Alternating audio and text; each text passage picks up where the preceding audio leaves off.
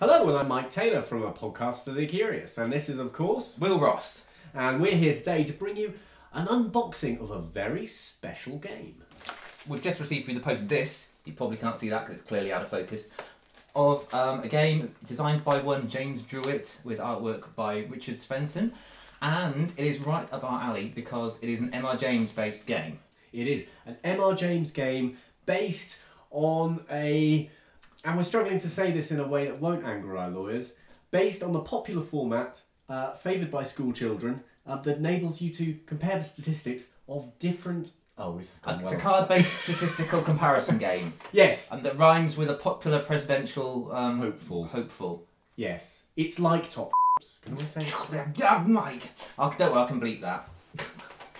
Anyway, we're here to unbox it and show you what is on offer. So let's get on and do just that very thing. So here is what arrived in the mail the other day. It is a small jiffy bag with a tiny logo for Pleasing Terror Games on the back. I'm just going to rip this open and we'll see what's inside. Here we have the box for Monsters and Miscreants, and it says at the bottom, from the world of M.R James. And we have a nice illustration of M.R James himself by Richard Svensson. I should say on the back there is a little blurb there just saying this is a Trump style game. That's James fully in compliance with the lawyers there. Right, I'm just going to go ahead and open this.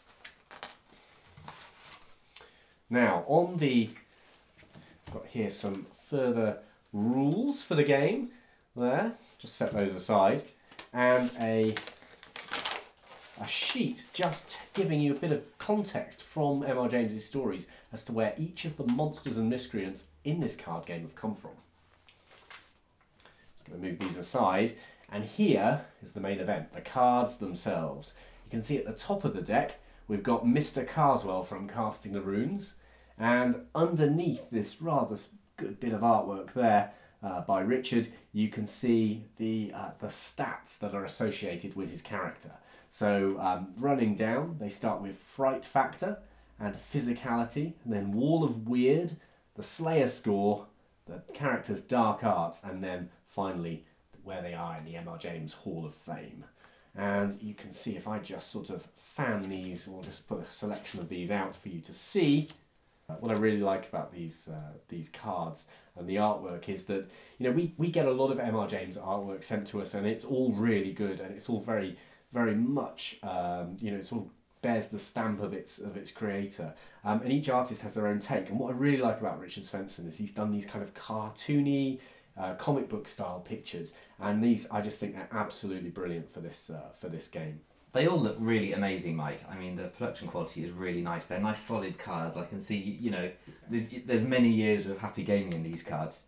And yeah, like you said, love the artwork. It's just great. We won't show you all the cards because we don't want to spoil the fun of you opening your own pack and revealing them to yourselves. Oh, that is cool, though. That is pretty cool. But I don't think there's anything else for us to do than have a quick game, Mike. Absolutely. Sure, shuffle up and deal. So, top card. I've got the Fenstanton Witch.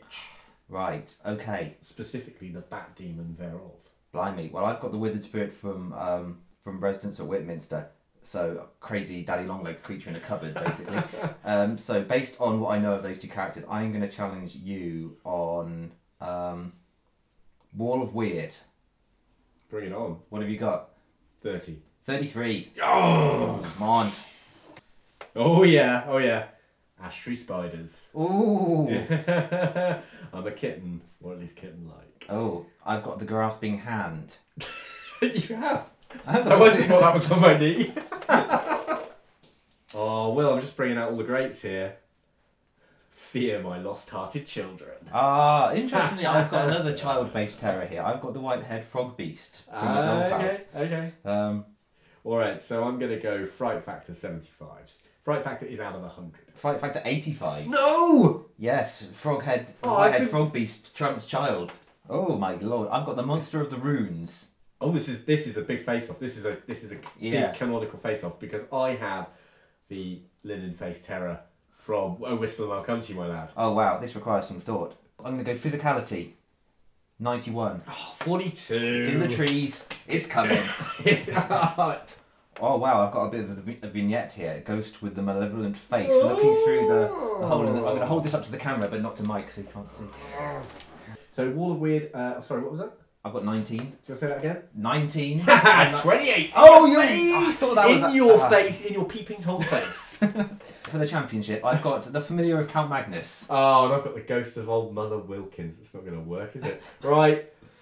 Wall of Weird 15. Wall of Weird 25. Yeah, I was never going to win that. Well, what a game. That's great. And we saw some of the greats from the M.R James stories there. Yeah, that is smashing. So you can kind of test your M.R James knowledge using these very great cards. Absolutely. Awesome.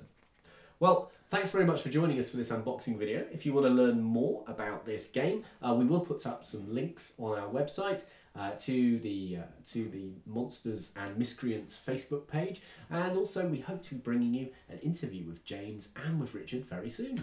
And how much did this amazing game cost, you may be asking? Well, it's probably less than you think, because according to their Facebook page, it's only $9.99, including post and packaging. Including post and packaging. Bargaination or what, eh? Yeah, absolutely. So buy one for every room in your house, buy 2 for the toilet, and then 1 for every room in all of your friends' houses. You might as well. I think you might well be tempted to get 2, 1 to play with and 1 to start frame them, and I'd say, they are beautiful. I'd say get 3 fantastic. so you've got 1 to lend to your friend who probably won't return it because you know they're so cool. Yeah. All right. Well, thanks very much, and we'll see you soon.